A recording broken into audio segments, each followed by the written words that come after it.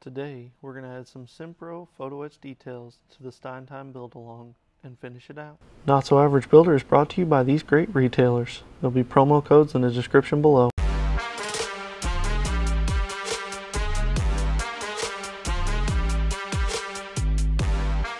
We're going to find places for these bad boys. A couple of places that I think are definitely going to be in these little circular recesses. We're nearing the home stretch on this. Let me get this matte coat done and we'll talk about it.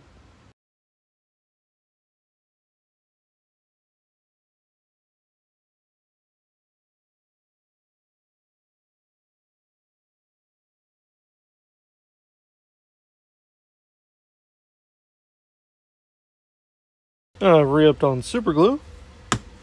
We can go to the final part and then we can talk about the kit itself, what I've done, how I've done it, and how you can do it yourself. So what we're going to work on is because these are what we're supplied, this is what we have to work with. This is the SIMPro 05-00-707B photo etch parts. You get these from USA Gundam Store and SIMProModels.com.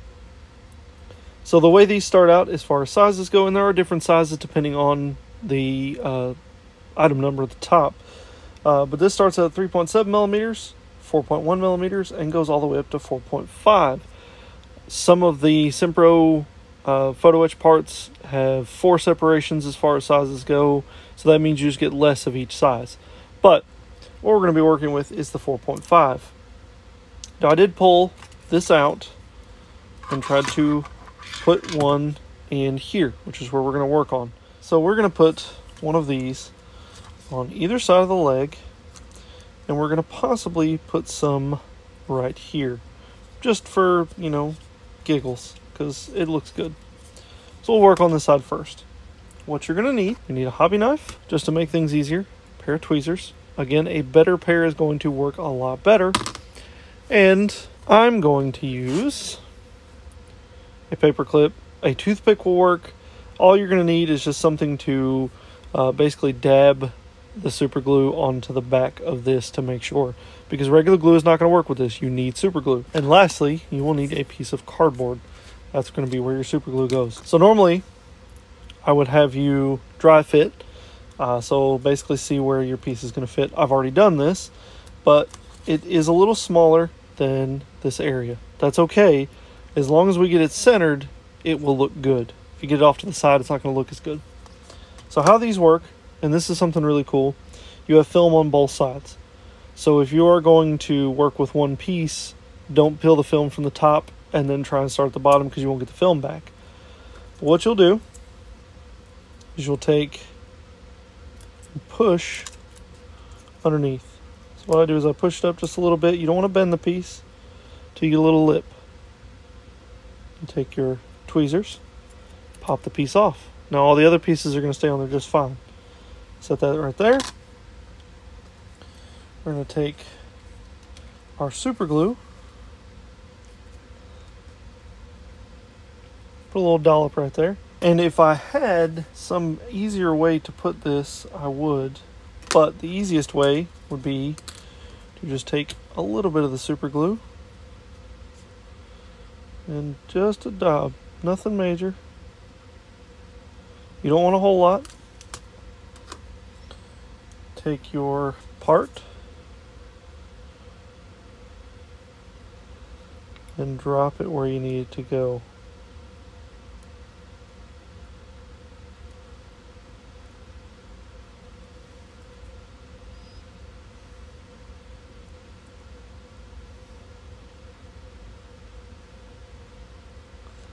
Once you get it lined up, press firmly. And this is where a hobby knife or a toothpick might come into play a little bit easier.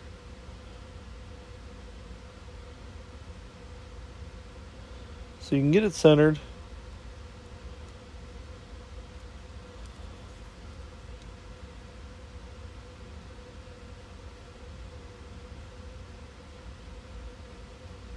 There you go.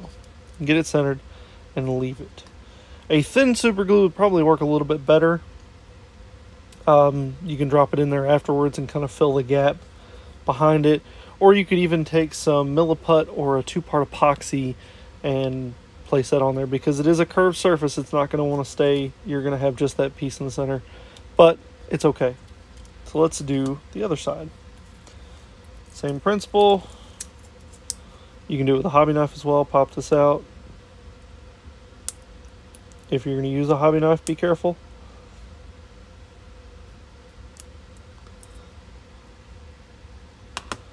Take a little bit, drop it down in there. Now it is stuck to my finger,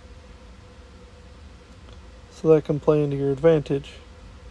Once it touches the super glue, it will stay on the super glue side. And then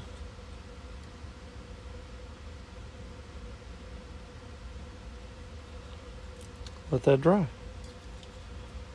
Once that dries, it'll be locked in there, and you won't have to worry about it anymore. Or we could just put these right here, which is probably a safer bet. I don't think that that's going to work very well in there, especially since these look the same. So let's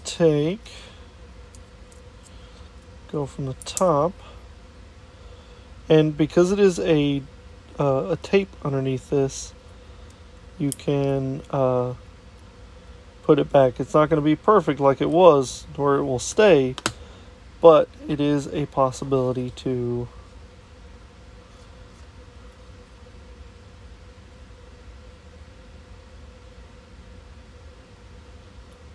look at that. We're going to put that there.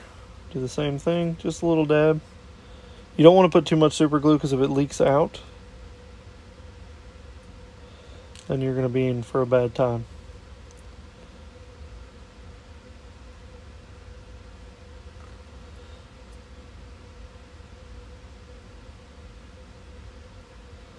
And then do your best to press it down. And that is how you add simple details to your kits and make them look that much more attractive. Now this is a very tight area, but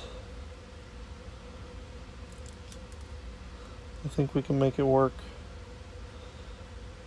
Because photo etch parts are very small, or very thin, I should be able to wedge this underneath here. It should help hold it in place, and it locks it where it needs to go. And that's how you do it.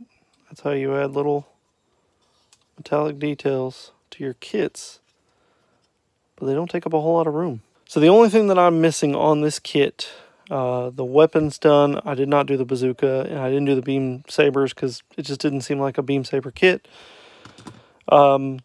Are the hands. These master grade 2.0 hands or 3.0 hands, they suck.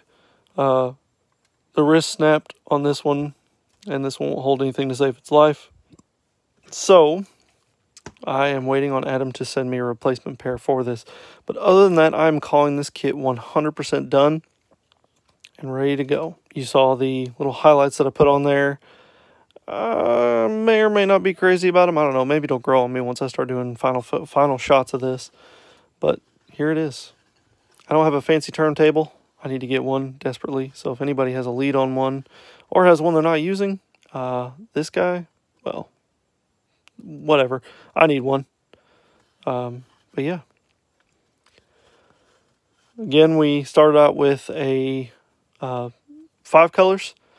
We had barley gray, dark sea gray, field blue, bright blue, and then the toss-up was signal red. We had these resin upgrades, and we had the SIMPro Photo Etch parts. These are the only extra parts we could use. Adam did say that we could add a little extra colors into the main armor, but the main armor had to be comprised of all of those colors. That's it. So the only extra colors I added in were the Mr. Metal Color brass and Mr. Surfacer 1500 black. That's it. Everything else was part of those colors. This is barley gray, transition into Mr. Surfacer 1500. The armor is comprised of bright blue with a mixture of the barley gray mixed in, and it allowed it to do subtle transitions. The decals are what came on the kit. The only thing that I used extra was, to me, extra thin for some parts. Your tweezers, hobby knife, a good pair of nippers, and I do have the USA Gundam ones. Those will be coming up on a review. Been using these for a couple months, so you'll get to see what these are like. I did use the SMS Surfacer White because there was no stipulations on primer, and that's it. That's all I used. Oh, I'm sorry. And then the Micro Set and Micro Saw from Microscale Industries.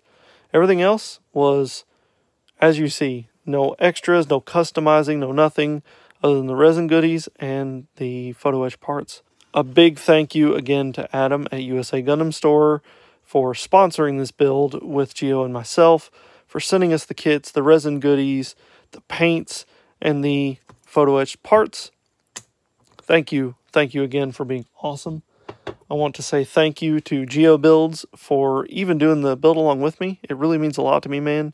I've made a massive friend from this, so shout out to another one of my sponsors, SIMPro Models, for making these kick butt photo etch details. Look at that. All of those are on there. You can't see them, but you can. And also a huge shout out to Scale Modeler Supply for making some freaking awesome paints, for putting tons of love into them. They're amazing. You guys keep doing what you're doing. That's all I've got. I'm going to throw some after detail shots at the end so you can see. But that's it, guys. I'm going to officially call the Stein Time Build Along with Geo Builds done. So if you guys have any questions, drop a comment down below. Other than that, have a wonderful day. See you on the next build.